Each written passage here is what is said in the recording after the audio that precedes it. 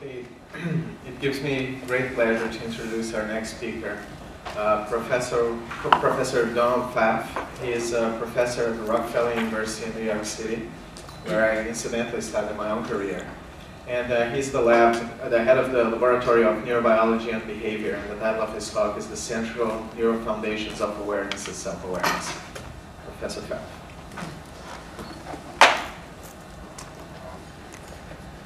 Thanks for the introduction. And is this on? No. Please sit down. It's on.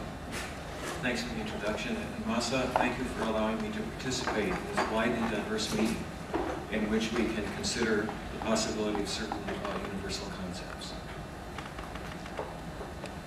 I'd like to divide my discussion into 4 parts. First, because parts of my talk are highly speculative, I would like to start out and gain a little credibility by saying we really do know how to analyze mechanisms for mammalian behaviors. But then I'll enlarge the subject a lot to talk about a new concept that I call generalized CNS arousal. First we'll discuss it at the conceptual level, and then I'll give you a very brief review of mechanisms that underlie generalized CNS arousal, neural, molecular, and even a little bit of mathematics. And then I'll end up with something which is perhaps closest to the topic of this meeting, namely CNS arousal and self-awareness at the clinical level. So I'd like to start by considering mechanisms for a very simple hormone-dependent behavior, an estrogen-dependent behavior, which is a sex behavior. And it's the behavior by which a 4-footed female animal, rats, mice, cows, and so forth, control reproduction.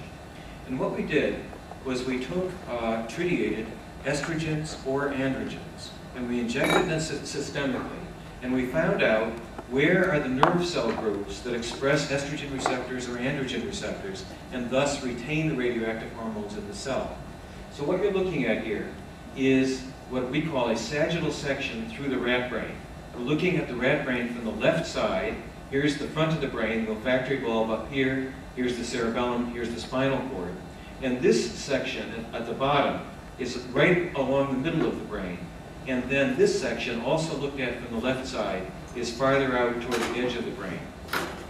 And what we discovered in the rat brain was a limbic hypothalamic system of sex hormone binding neurons. What that means is here we have the hypothalamus right here over the pituitary gland, but we also have neurons that are in the phylogenetically ancient portions of the forebrain. For example, the basal forebrain here, the septum here, and you've heard about the amygdala up here. That's the limbic system. And this limbic hypothalamic system of sex hormone binding cells was discovered in rat brain, but it turned out to be universal. Fish, frogs, lizards, birds, mammals, right up through human beings. I like to say from the fish to the philosopher, you can see the sex hormone binding cells in the hypothalamus and the limbic system. Now, discovering them was important, especially discovering the ones right here in the ventral medial nucleus of the hypothalamus, because that formed one anchor by which we could work out the discovery of the entire neural circuit for this very simple lordosis behavior. So one anchor of discovery was the radioactive estrogen going to the ventral medial nucleus of the hypothalamus. But the other ways in which we could work out the circuit were to start from the sensory stimuli, which are tactile stimuli, and work our way in using neuroanatomical and electrophysiological techniques. And the third anchor, the third important anchor, was the motor response itself. We could discover which muscles executed this lordosis behavior and work our way backwards using neuroanatomical and electrophysiological techniques and back up the pathways in order to discover the entire circuit.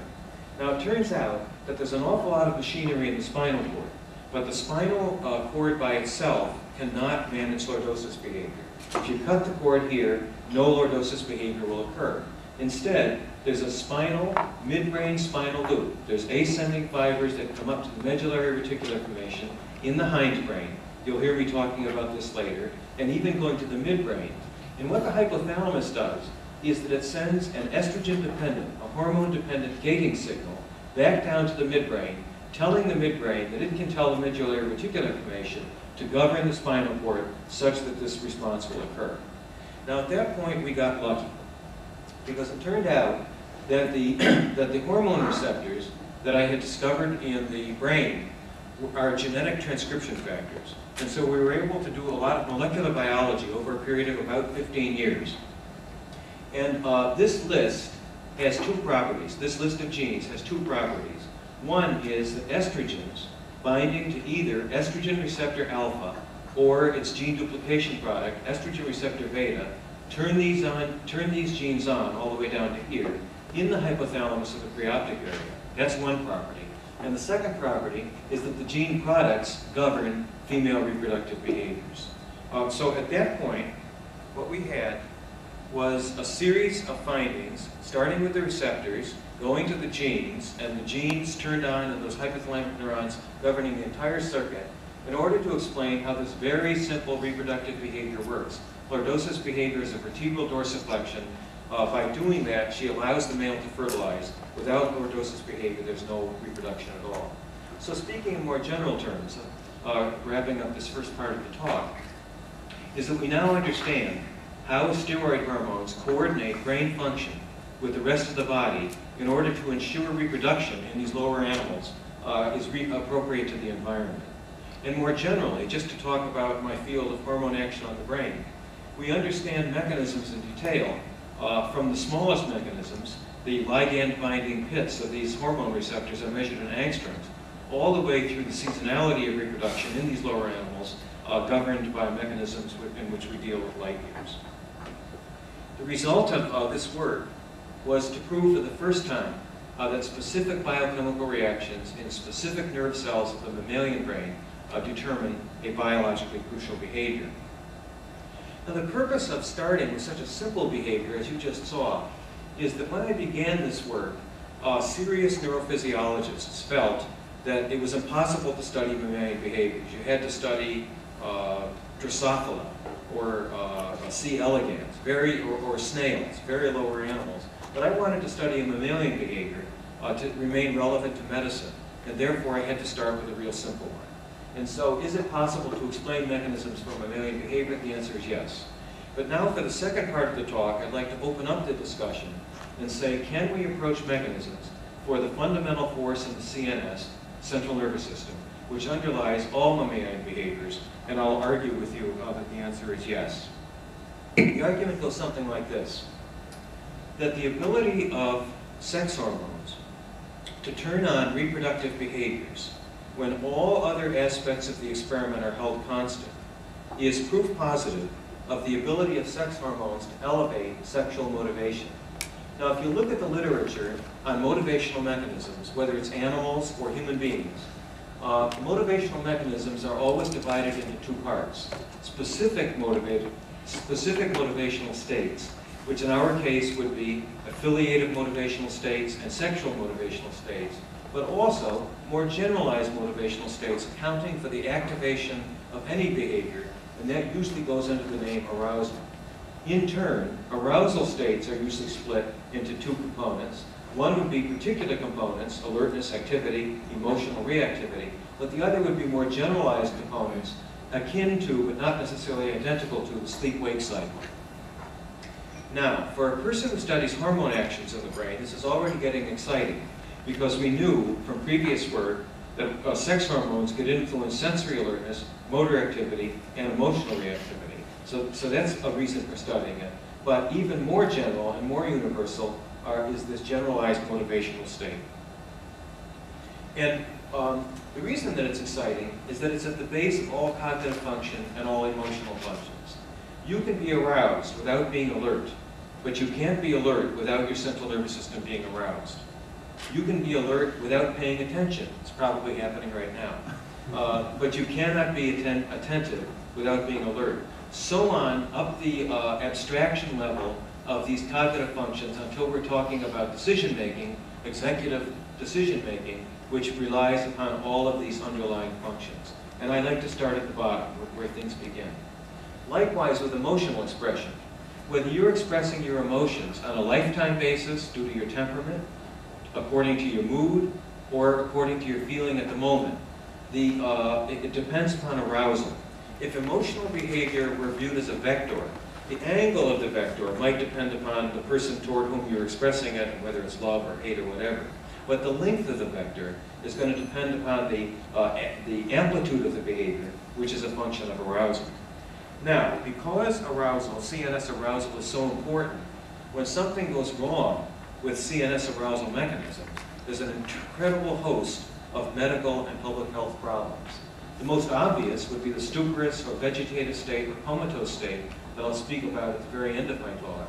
But likewise, the dementia of aging, the apathy of Alzheimer's, attention deficit disorders, some aspects of autism, all depend upon normal CNS arousal, or shall I say disorders of CNS arousal. Usually, when we have problems with arousal, it's that we need more arousal, but sometimes we need less. Anesthesia depends upon decreased arousal. In the United States, 15 to 20% of the adult population at any given time has some kind of sleep disorder. Mood disorders are obvious arousal problems, depression. What about vigilance problems in the military or dangerous shift work? Public health problems, lead in the water, mercury in the water, and fatigue states. For example, chronic fatigue, immune disorder syndrome, all have to do with CNS arousal. So I'm very pleased that by extending the work of the lab to this arousal concept, we're dealing with something which is of central importance to medicine and public health. So it's very important, but also the concept seemed to me to have a certain slippery and vague property.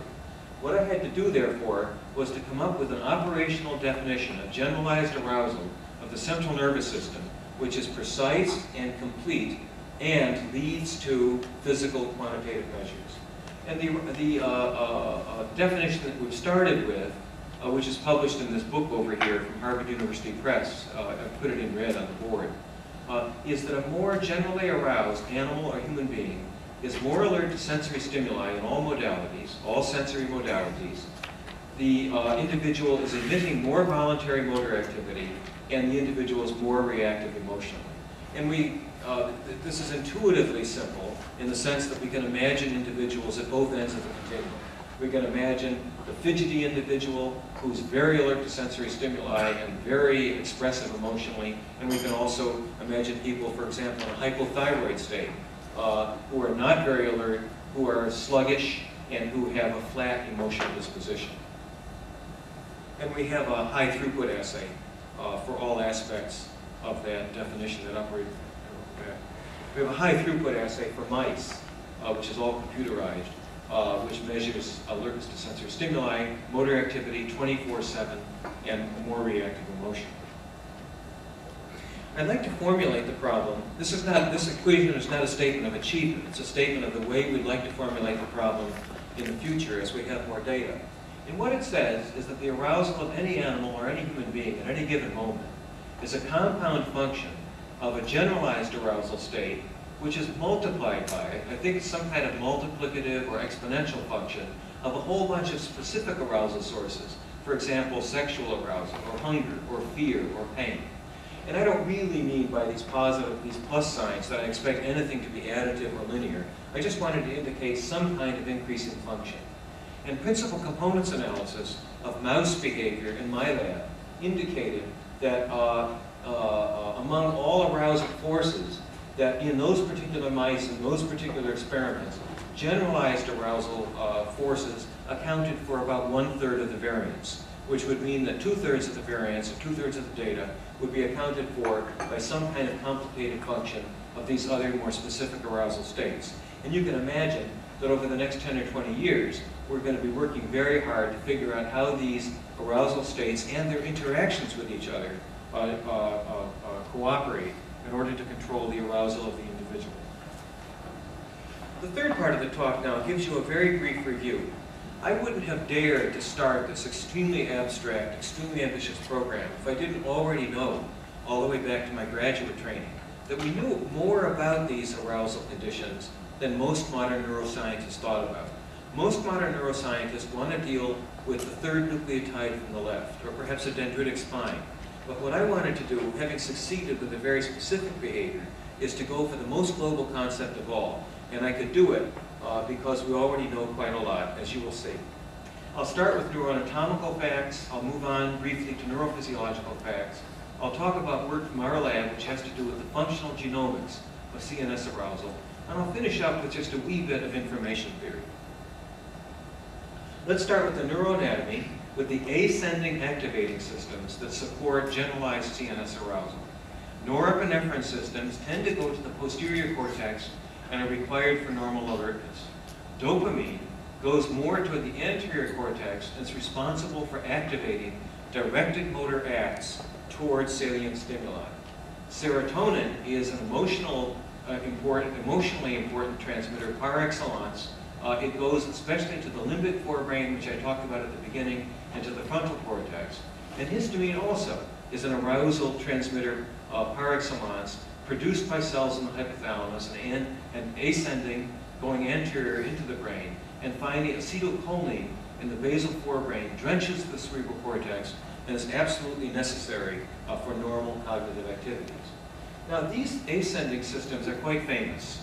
Swedish neuroanatomists discovered most of them. But descending motor activities, descending influences are also important. For example, these histamine neurons in the tuberomammillary nucleus of the hypothalamus descend as well as ascend. Lesions, shall I say null mutations, in your orexin gene, also called hypocretin gene, would turn you into a narcoleptic patient. Mutations in either these genes or the receptors which receive the gene products will cause narcolepsy. In the paraventricular nucleus of the hypothalamus, there are neurons that descend to autonomic controls in the brainstem and the spinal cord, likewise in the preoptic area. So arousal systems are universal among vertebrate brains. They have ascending as well as descending components.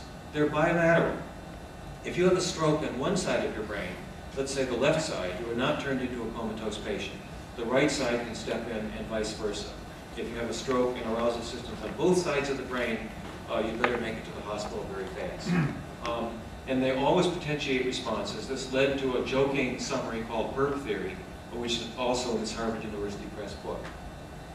As I turn now to neurophysiological mechanisms, I'm going to concentrate on the lower brainstem, just above the spinal cord. And the reason is, first, that they're very important, these cells down there, and the second is that that is the location of my favorite cells of all. These are large cells in the reticular formation of the lower brainstem, which have axons which bifurcate. They go both anterior, as would be expected to control cerebrocortical arousal, and they have a branch that goes posterior, as though they were going to control autonomic arousal. I don't know for sure that they do, but I know that they look as though they do, and so we're going to study them in just a moment. There are 5 examples here, but I'll just lead you through one other. Here's a large cell body. It's a giant cell, and in the brainstem reticular formation, and its axons come here across the midline. One branch goes anterior, one branch goes posterior. Now, already from several other laboratories, we knew that the neurophysiology of nerve cells in this part of the brain were exactly what you would expect if these nerve cells control arousal. They respond to stimuli in several sensory modalities, and when they respond, for example, to cutaneous stimulus, rather than having a receptive field on one small part of the arm, the way they would if they were in the motor cortex, they respond to the entire body. They have the characteristics which would allow, and the connectivity, which would allow them to subserve generalized arousal. So these are the cells that I'm excited about. And with my own 2 hands, what I'm doing is patch clamp recordings from what I jokingly call the master cells for arousal. That's how I motivate myself to go in and study them. In the mouse medullary reticular formation, and I have 2 purposes. One is, I wanted to discover if these special cells are really special. Do they have electrical cellular properties that produce their causation of arousal and even panic? I'll refer to that again in a moment. And secondly, I wanted to discover the transmitters and the peptides that they respond to. So what I do is I go in and I have an electrode which is sucked onto the membrane of the nerve cell, of the sort that I just showed you, and I'm recording postsynaptic potentials in this cell here on an expanded time scale. I'm also applying a series of voltages to the cell so that I can generate a current voltage curve that not only tells me the resistance of the cell membrane, but it also shows me inflection points where a given current might kick in. And what I intend to do is across many of these cells to find out if they have special properties, and eventually I'll find out what they respond to. Both would increase their activity and would decrease their activity. Now, one thing that's already exciting about these cells is that a Swedish postdoc in my lab, Lars Westberg, used a transgenic mouse in which the connexin 36 promoter drives the gene that expresses green fluorescent protein, enhanced green fluorescent protein. And the important thing about connexin 36 is that it is the protein which forms gap junctions. And so if you picture two nerve cells with membranes which are ordinarily insulated from each other, gap junctions are little secret tunnels that go from one membrane to the next and allow electrical excitation, ions, in this cell to be transmitted with zero resistance to the internal components of this cell.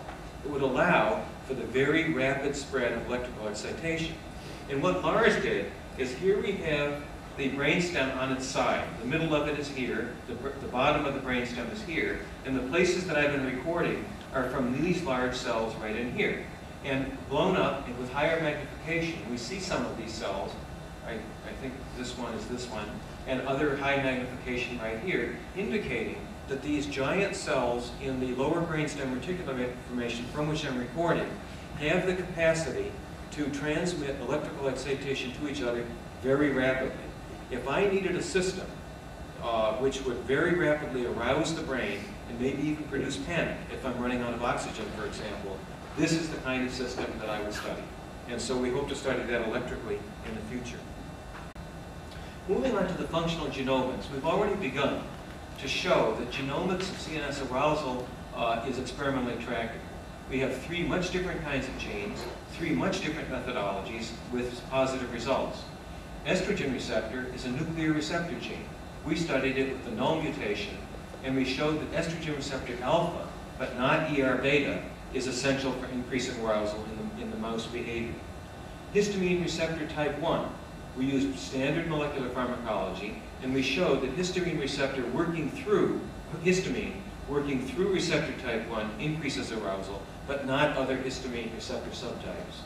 Finally, here's an enzyme, prostaglandin D synthase, which we studied with a special technique called antisense oligomers, and we showed that prostaglandin D operating in the preoptic area decreases arousal. In fact, if you put prostaglandin into that area in any animal brain, the animal immediately goes to sleep.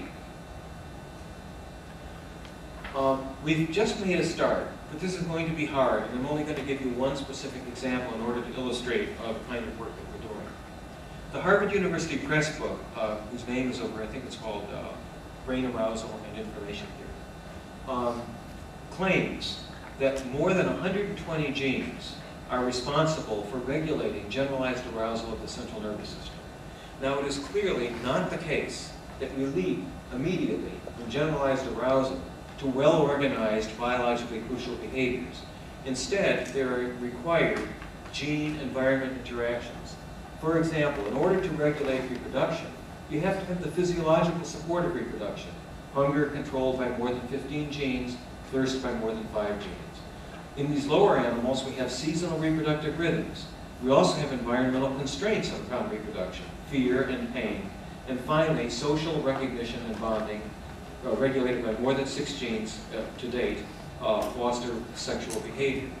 Now, I've drawn this slide as though I know the hierarchy and maybe even the quantitative properties of these interactions, which I've symbolized by the Greek letter chi. But in fact, I don't know the hierarchy, and I don't know the quantitative interactions. I simply had to have something to make a slide, because we know that these interactions exist, and we can even work out their mechanisms. And I'll give you an example. The way I phrase the question is to ask, how do generalized arousal mechanisms influence particular arousal states, like sexual arousal, thus to facilitate specific behaviors like reproductive behavior? And the current work includes patch clamping on these ventromedial hypothalamic neurons that control sexual arousal and lordosis behavior. And to stay within time, I'll talk today only about histamine. So histamine, working through histamine receptor type 1, these other ones are irrelevant, works through conventional signal transduction pathways, and its output, as far as electrical activity is concerned, is that it phosphorylates a specific subunit of an NMDA receptor, which receives glutamate, the excitatory transmitter glutamate, and it decreases a potassium leak current. So what we wanted to say was to ask the question, would histamine as a generalized arousal transmitter affect electrical activity in the ventromedial nucleus neurons that govern lordosis behavior? And the answer is yes. Here's extracellular recorded activity, and histamine makes the electrical activity go up. Two other arousal-related transmitters also do. This is from the work of Li Mei Cao, acetylcholine, and norepinephrine. But we wanted to know the exact ion channels through which the histamine works. We'd already ruled out calcium through long experiments that I'm not going to bore you with. But we discovered in this work of Stefan Pataki that sodium channels are not important. Tetrodotoxin blocks sodium channels, and the excitatory postsynaptic potential right here, following histamine, is there even when we have tetrodotoxin in the bath, so sodium channels could not be necessary. What is necessary is potassium channels, because here we have the excitatory postsynaptic potential from histamine application, and when we put in tetraethylammonium, potassium channel blocker, there's no excitatory postsynaptic potential at all. So our summary of that work from Stefan Pataki and from another postdoc in the lab, Jin Zhao, is that histamine produced in tuberomammillary nuclei of the hypothalamus, these hypothalamic neurons, acts through H1 receptors and conventional signal transduction pathways to reduce potassium currents in ventromedial hypothalamic neurons. The consequences are increased sex behavior and, by the way, reduced aggressive behavior. So we can go all the way from a specific ion channel, potassium channels, and we're trying to discover now which one we think we know, through a specific receptor type, through a specific cell, all the way to a complete mammalian behavior. I'll finish up this part about mechanisms by offering the possibility that information theory math sheds light on CNS arousal mechanisms. I argued in this Harvard University Press book a fairly obvious argument, I think, that arousal-related neurons in the central nervous system respond best to high information stimuli. These are salient stimuli, surprising stimuli, unpredictable stimuli. That led me very naturally to the work of Claude Shannon, who in 1948 devised an intuitively pleasing, mathematically precise definition of information. It was based on the concept of entropy from thermodynamics. And it would say that in a series of events, the total information is a sum of the probabilities of the individual events multiplied with the log of 1 over the probability.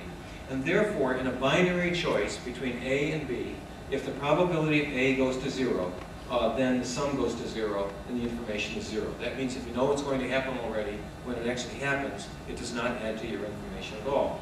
And so the famous Shannon curve would say that in a binary choice, a maximum information, maximum Shannon-Weaver information, is at the point of maximum uncertainty. Over here, where probability equals 0, if I were to tell you that it did not snow in Mexico City on July 4th, I wouldn't have told you any new information at all, because the a priori probability of that was close to 0. Of greater interest to the neuroscientist is probability of 1, which is also very low information. And the reason for my being interested in that is that information type of thinking yields a universal phenomenon in nervous systems, namely habituation. Here in a sea slug, a mollusk, here in a bird, here in a human being, mindless repetition of a stimulus leads to decreased response. Arousal systems respect high information stimuli. As the information level goes down, the arousal goes down. I'd like to finish up the talk by talking about arousal and awareness in humans. First, I'll start with normal human behavior, and I'll present a discussion for your consideration about the theory of the representation of one's acts to oneself. This would be in normal behavior. And then I'll talk about clinical conditions in which my friend Nico Schiff deals with patients who are suffering from vegetative and minimally conscious states. First, for your consideration, I'd like to refer to the work of von Holtz, the physiologist von Holtz, and it's called reafference theory.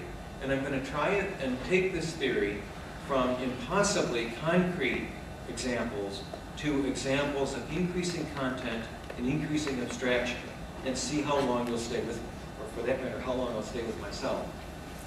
Consider a person who's looking at a scene, and he's looking straight ahead. Then he moves his eyeballs to the right.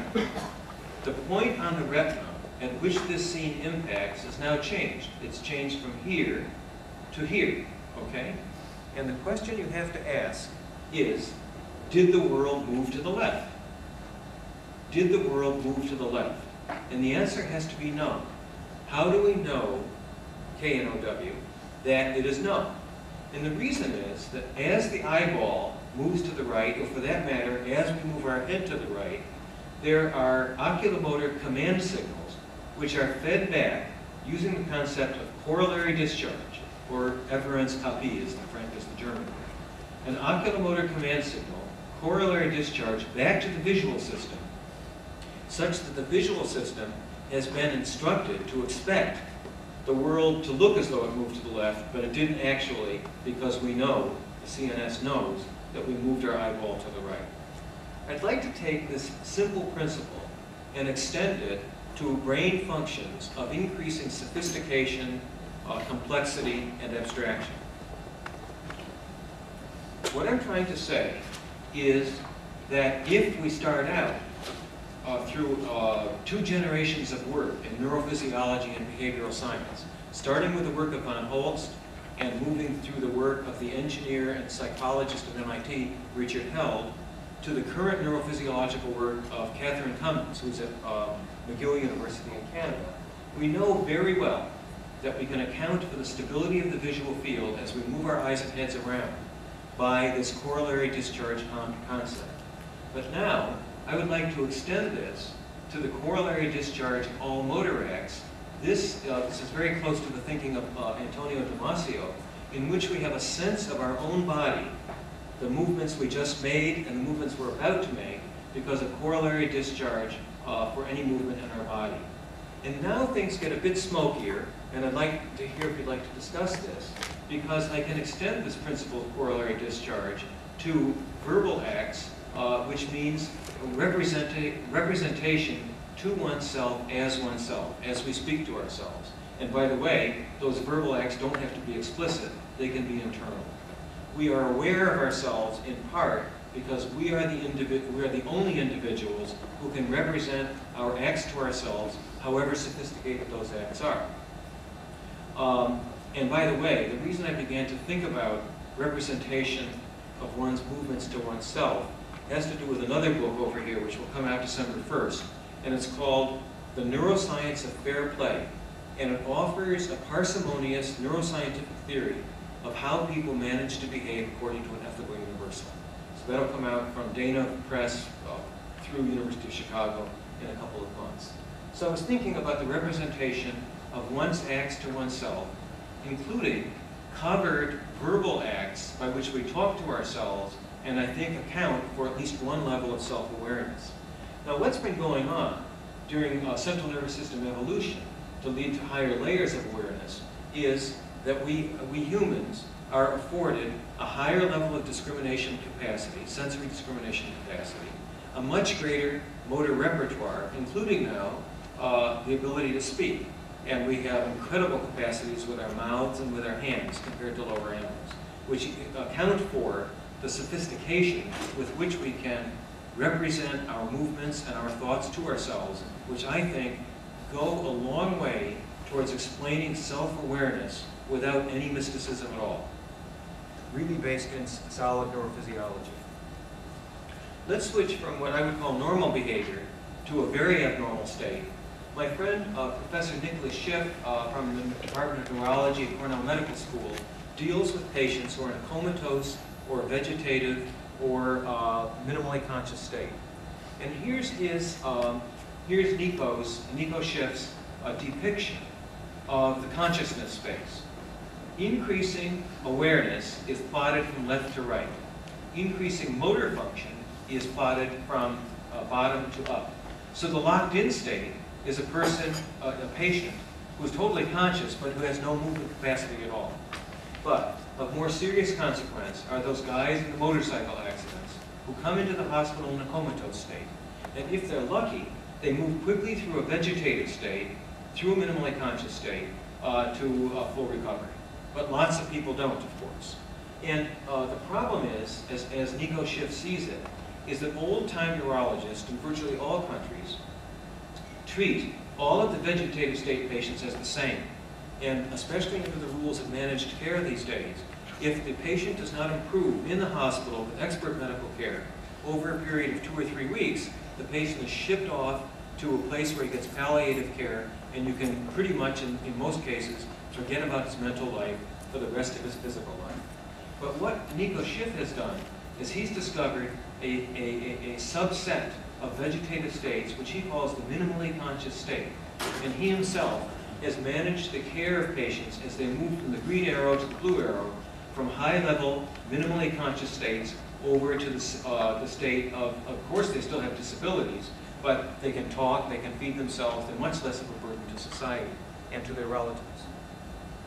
To indicate 2 slides by which we can say minimally conscious state patients are different from vegetative state patients is that a vegetative state electroencephalograph is typically like a comatose state, whereas minimally conscious state patients can have patterns which are very similar to normal wakefulness. Nico has done this. And also, here's another paper of Nicholas Schiff's that's published in Neurology. Consider people listening to audio tapes that have been produced by the speech of their relatives. A true vegetative state patient will only have activation in the temporal cortex, the primary auditory receiving area. A tiny spot, not all of this green area, but a tiny spot here, or here, or here. But a minimally conscious state patient has a much broader realm of responsivity to the forward, holy smoke. That's green, isn't it? Yeah. Well, what this means, this has been translated. It transliterated. You know something? My secretary may have done that to trick me. I'll have to speak with her. The minimally conscious state patient has activation over a much broader area of the brain. On the other hand, if you now do the experiment where you reverse the direction of the tape so that the frequency envelope and the amplitude envelope is exactly the same, but the speech makes no sense, the normal subject, even though he's demanded not to try to make sense of it, he tries to make sense. And the red areas are the areas in his brain which are activated by the overlap, both listening to the forward-going tape and the reverse-going tape, whereas the minimally conscious state patient has only a tiny area of red. So the minimally conscious state patient in this fMRI study is better than a vegetative state patient, but not as good as a normal patient. Nicholas Schiff has been the doctor of a guy who recovered from the vegetative state after a period of 19 years. This is a man from Arkansas who had a bad motorcycle accident. And this paper is now published in the Journal of Clinical Investigation. And to make this very complicated figure easy to understand, I'm only going to compare part B, which is the vegetative state guy's brain, with part E, which is a normal brain, normal control. These are sagittal sections. We're looking at the normal brain from the left side. The olfactory bulb would be up here, the spinal cord down here, and we're looking at this patient's brain from the left side. You see that the patient's brain suffered incredible loss of fibers. This is a technique called diffusion tensor imaging, and it shows that the corpus callosum, fibers going from the left part of the brain to the right, has been severely damaged. This is really bad brain damage in this patient's brain compared to the normal brain. But there's been a structural reorganization of an area of the parietal cortex and the occipital cortex. And this has been associated with this guy's recovery from the vegetative state into a state of surely not normal consciousness, but consciousness is there. The fact is that nobody knows, Dr. Schiff or Dr. Voss or anybody else, whether these fibers, going from the left to the right parietal brain, are the fibers responsible for the recovery. Therefore, in a new project at the Rockefeller University Hospital, we're going to be recording from patients like this 24 hours a day, 7 days a week, asking 3 questions. What kinds of electrophysiological signs precede recovery? Secondly, why do some people recover and not others? And thirdly, if we know why some recover and not others, can we foster recovery? And in fact, Dr. Schiff had a recent paper in Nature by which he electrically stimulated the midline thalamus right here, and he caused the recovery from a vegetative state into a more normal state. There's only one patient. One patient proves a lot. Summarizing, looking back, in hypothalamic neurons expressing estrogen receptors, estrogens influence several genomic modules to control a spinal, midbrain spinal circuit for this very simple hormone-driven lordosis behavior. And this work demonstrated for the first time that specific chemical reactions in specific parts of the brain determine a specific behavior. And now we want to look forward. Underlying all mammalian behaviors is central nervous system arousal. Precise operational definitions feature sensory alertness, motor activity, and emotional reactivity. And for mice, we have a high throughput assay. Using that assay and electrophysiological recording, we understand some of the ways in which generalized arousal forces impact specific arousal states. The example that I gave you was histamine, but we also know about norepinephrine and acetylcholine. Themselves hormone dependent, they increase electroactivity in these behavior controlling neurons. And what we're doing now and looking forward is that we're creating mouse models of diffuse brain damage in mice. One model is to make the mouse anoxic, as though the mouse had died or had a stroke. Another model is a model of multiple sclerosis. And what we do is we try to make the mice have reduced arousal, and then we'll try for strategies which will ameliorate or even recover from brain damage.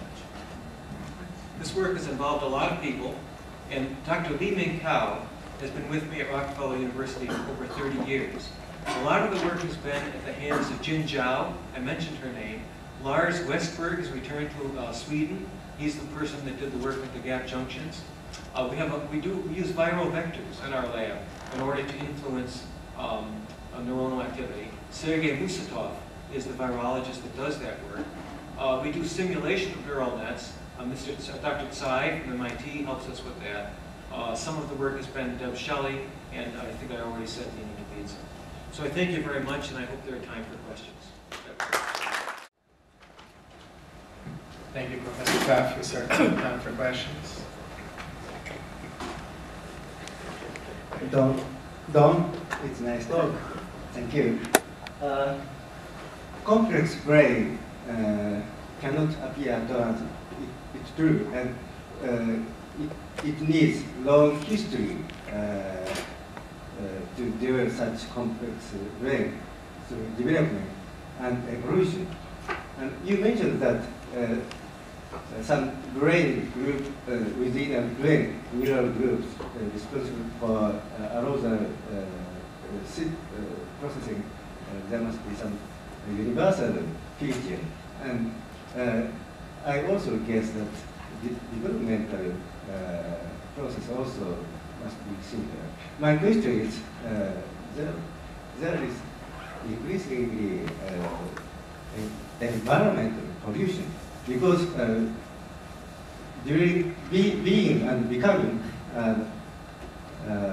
system is developed based on interplay between nature and nurture.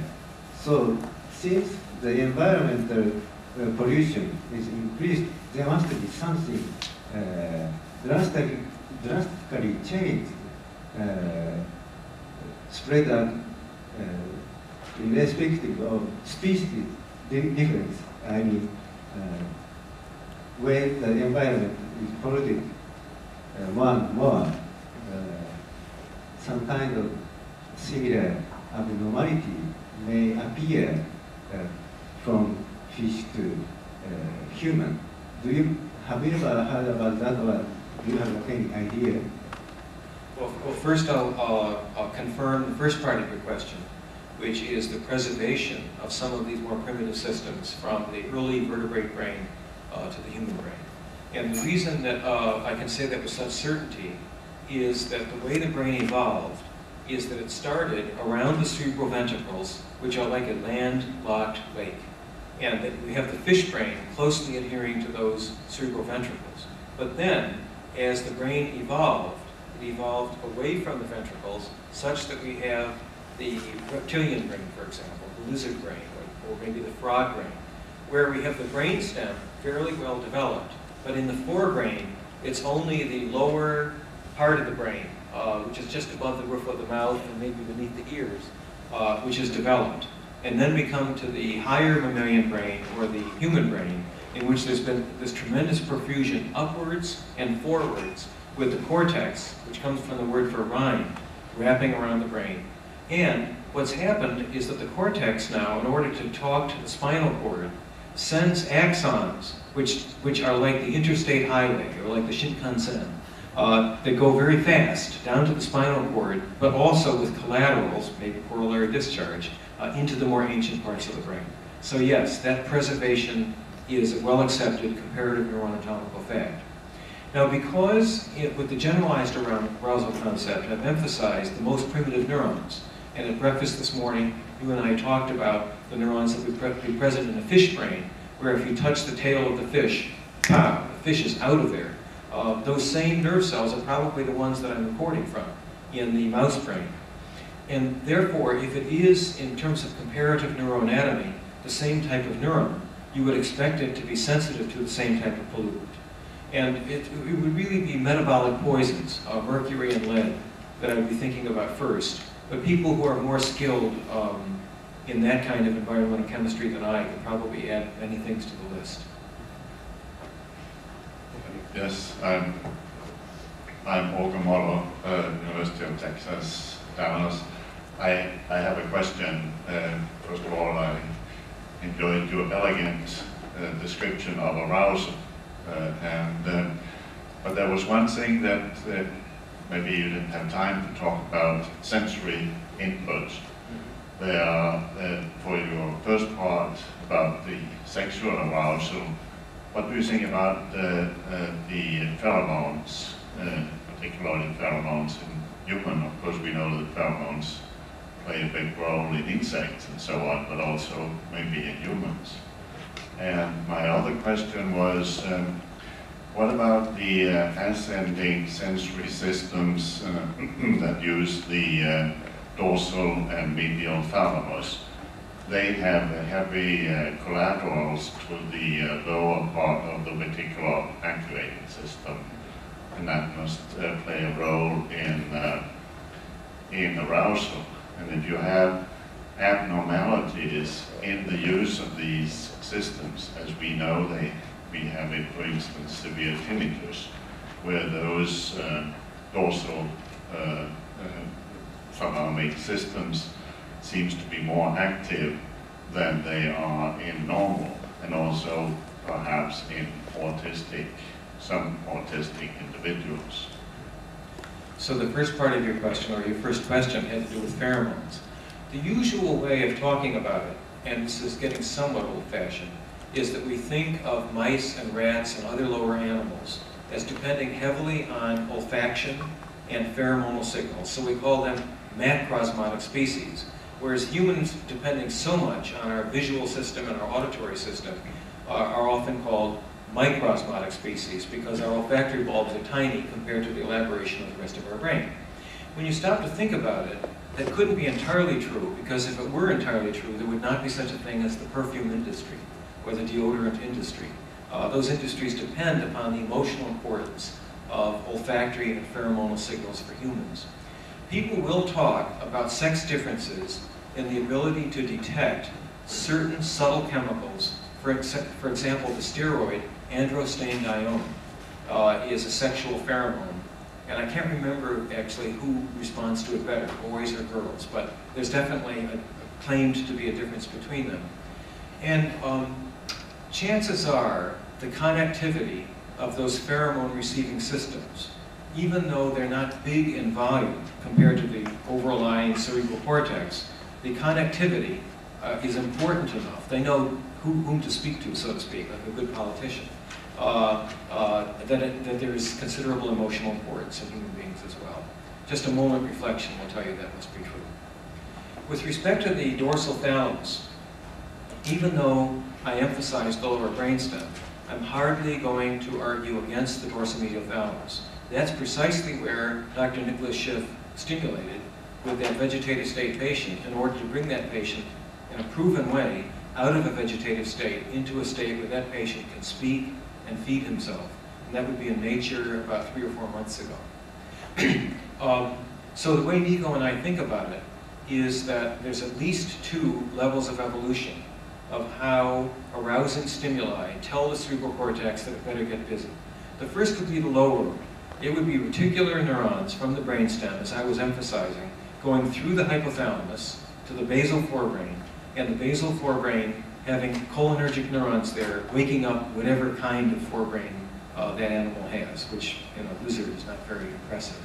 But as the thalamocortical system developed, a phylogenetically newer system, that would be now the high road. And what we haven't figured out is whether those 2 systems cooperate. So what I'm doing in the lab now, this is the work of Dr. Isabel Cruz, is we have electrodes in the thalamus, actually sort of following up your question, electrodes in the thalamus and electrodes in the basal forebrain. And what we want to do is to use low enough currents that we can find out if these 2 systems, the low road and the high road, somehow multiply each other, or could it be exponential? Or do they get in each other's way? What's the answer? We don't have the answer yet. Thank you very much. Being a neurosurgeon, Dave Sartre from Lund, I'm very impressed both by your lecture course, but also about the fantastic effect about the deep brain stimulation. I could have read my Nature a bit more carefully, but I'd like to ask you, was that stimulation directly correlated? So when you gave the stimulation, the patient woke up, and then you stopped stimulation and fell down back into his state? Here's what happened. And probably you not only missed it in Nature, but you missed it in the New York Times, American Network News. Here's the way it worked. The patient had had, as I recall, a motorcycle accident. The patient had been in a vegetative state for 7 years. But Nico, working with the history of his great former mentor, Fred Plum, the father of neurologic diagnosis in a way, had clinical skills that allowed him to detect that that patient was probably a high-end vegetative state patient, the kind of patient who would be in a minimally conscious state. He got his stimulation parameters adjusted. It was concentric bipolar stimuli, and the very first time he gave 50 pulses per second, the patient had motor signs, as I recall, just motor signs, that went up. Then he turned, I think it was 1 hour of stimulation, but I'm not sure. When he turned the stimulus off, the patient's function went back down. And as I recall, it was 1 or 2 hours of stimulation per day. But then, and this is the most exciting part, with increasing bouts of stimulation, there came to be what we call, or what Nico calls, a carryover effect. It actually confused the reviewers of his paper, because they said, look at this. During the off period, the patient is still having increased function, whereas of course that's exactly what the doctor wants. Wouldn't it be wonderful if there were a carryover effect for the rest of the patient's life? But yes, there came to be a carryover effect after a while, and now of course they're obliged to carry on with other patients to show how generalizable this is. Fantastic, thank you very much. Thank you. Wonderful lecture. I'm an environmental ecologist, or I'm the eco-toxicologist, and in Japan we formed a big team in which we try to understand environmental contamination with the endocrine disruption systems. And your presentation is very stimulating to us to understand further the pollution with the human behavior. And my question is the person who has a difficulty of sex identification. And when we compare the men and women in the sex identification problems, the men patient showed a very wide spectrum of the difficulties in sex identification. Some has a very light difficulties. Some has a very deep difficulty with sex identification. But in women's case, a very, very narrow spectrum of difficulty of sex identification. My question is because of estrogen acceptor alpha, among men who have difficulty of sex identification, how or when he developed such a way, and our interpretation, probably my interpretation, is during the development stage, in fetus stage, when the brain was formulated, during the very critical period, some kind of hormone, female hormones, exposure to him through her mother, bodies. So during the formation of the brain, if such a stimuli, the hormone stimuli, especially the female hormone stimuli to the main male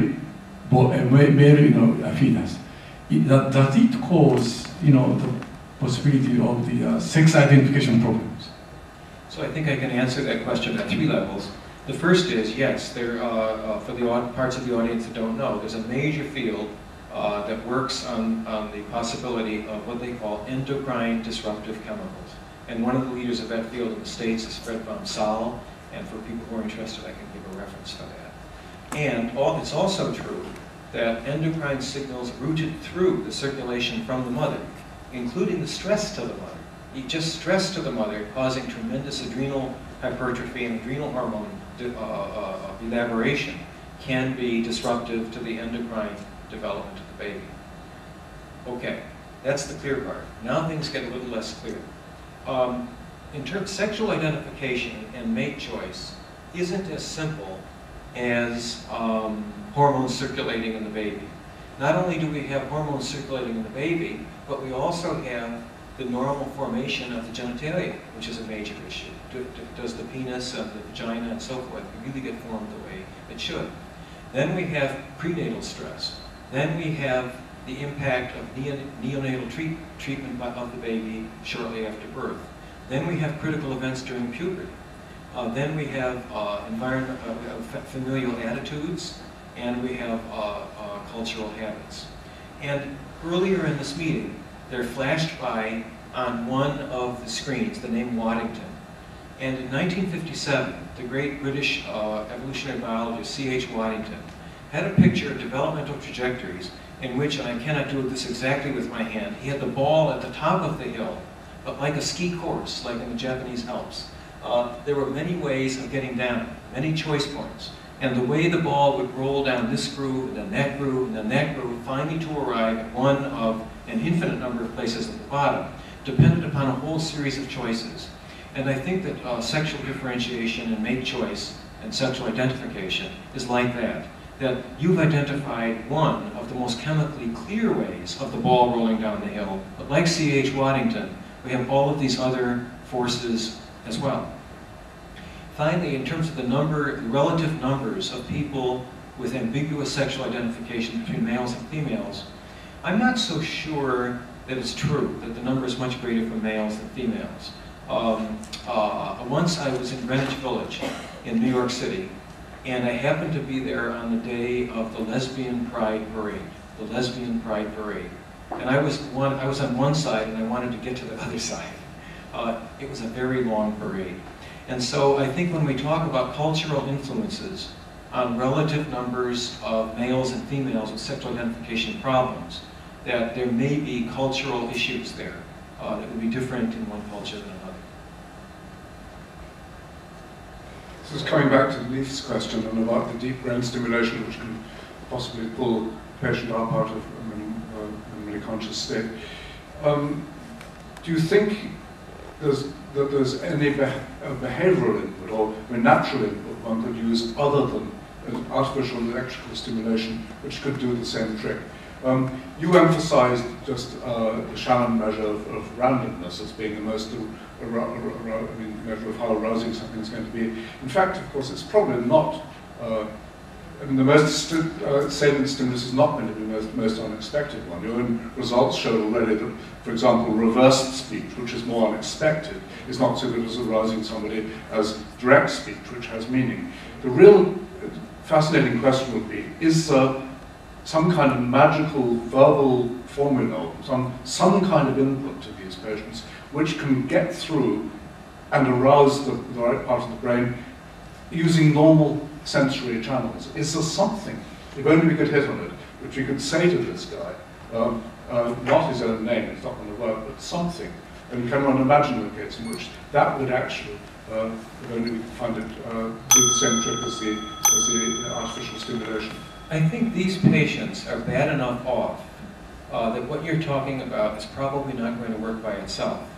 On the other hand, I think Nico would say, Dr. Schiff would say, that in concert with straight medical approaches, the presence of loved family ones, the presence of stimuli that have high emotional content, is likely to bring out normal responsive behavior much better than the absence of same. So let's take it that if the patient's in bad enough state, chances are some kind of heroic electrical stimulation or something like that is going to be necessary. We can move on from there and say, is electrical stimulation the entire story? No. Clearly over the next few years we're going to be talking about hormonal and neurochemical adjunct therapies, which will take some of the burden off the medial thalamic stimulation, if that's what it's going to be. And finally, in the case of people who are more in the normal range, who did not have that motorcycle accident, but do want to manipulate their arousal states, there's the entire field of behavioral modification, which started with B.F. Skinner, but has elaborated from there. And for that matter, meditation is a form of self-manipulation, that you decide you're going to put yourself in such and such a state, and by practicing long enough, you get there. So I think it's going to be every possible component that works in order to achieve the highest level of function is going to be the answer. It's going to be a chord that has many notes.